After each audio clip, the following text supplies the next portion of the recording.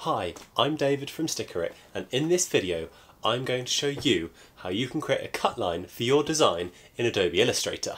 I'll assume you already have your design created and you just need help creating a cut line. If you struggle creating a cut line, don't worry, we can do it for you. You can just upload it online, but I'll show you how to do that later on in the video.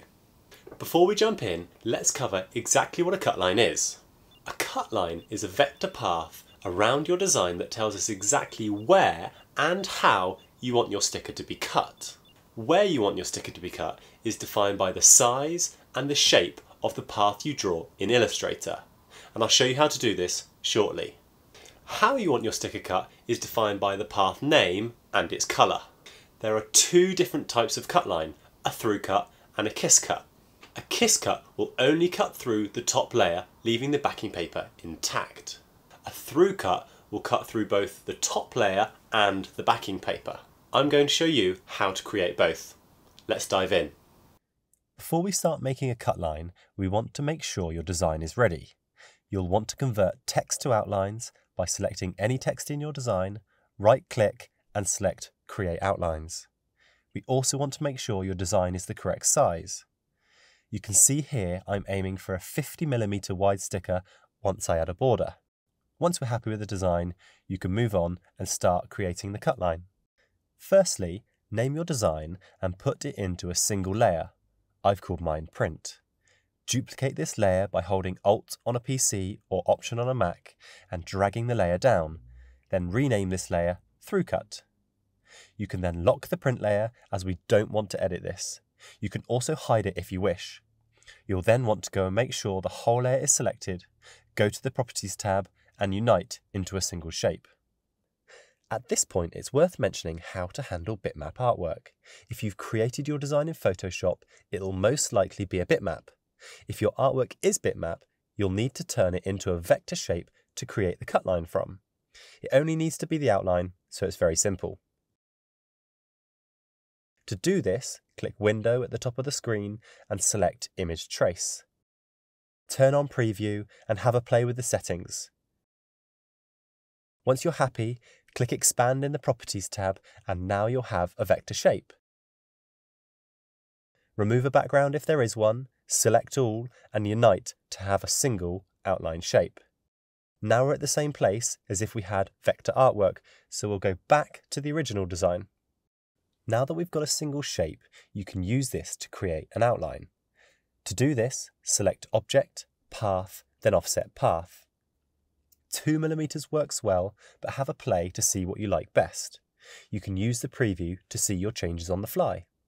Once you're happy, click OK. Then select everything again and unite to create a single shape. You then need to remove the fill and change the stroke to magenta 1 point. You can also remove any internal lines using the Direct Selection tool. If you'd like the cut line to be more rounded, a neat trick is to create another offset path outside of the cut line you've just created. Try going out another 2mm, then come back in by 2mm and it'll smooth it for you. You can see here it gives very nice rounded corners and this sticker will peel and apply much better than the first outline you've just made. I wanted to quickly cover how to create cut lines for Kiss Cut stickers. You treat them the same as a through cut with one slight difference. Where you want your sticker or label only cut through the top layer and not the backing paper, make the line green and put it on a Kiss Cut layer, like I've done here. In this design, the spaceman will peel away from the rest of the sticker, leaving a border with his website address. This is another scenario I wanted to mention.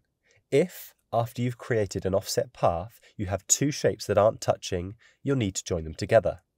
To do this, simply use the pen tool to create a shape, select all, and unite together to create one single shape. You can then use the curvature tool to make any edits you like.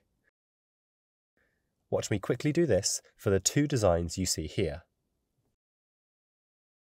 Once your design is ready to go, save your file and you can upload it as an AI file online.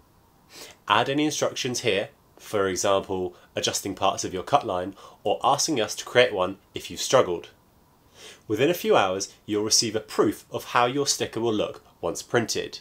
You can request changes for free until you're totally happy. Within a few days, you'll receive your stickers. If you have any questions, please leave them in the comments below. Remember to subscribe for future tutorials, and if you like this video, give it a thumbs up. Thanks for watching.